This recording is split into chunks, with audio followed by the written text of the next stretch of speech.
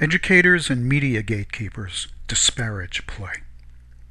They treat the subject dismissively as they might a child. After all, how can play have anything to do with the serious business of academics? Play is on the fringe. Play is only for very young children. In the pre-K classroom is where the powers that own education would keep play. Sometimes play gets lip service.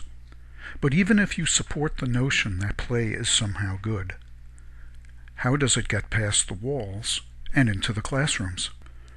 To me, play is both an organizing principle and a source of world-moving communication energy.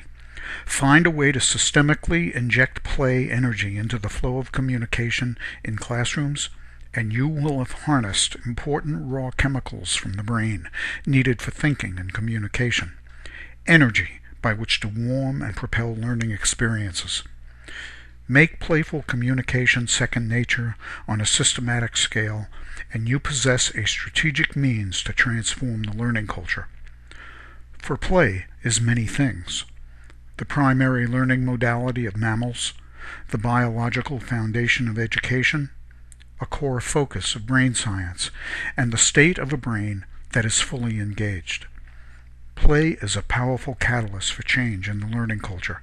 As an education reformer, scientist, and visionary, uninhibited by an advanced degree, I believe that we can tap into the power of play as a tactical advance for change.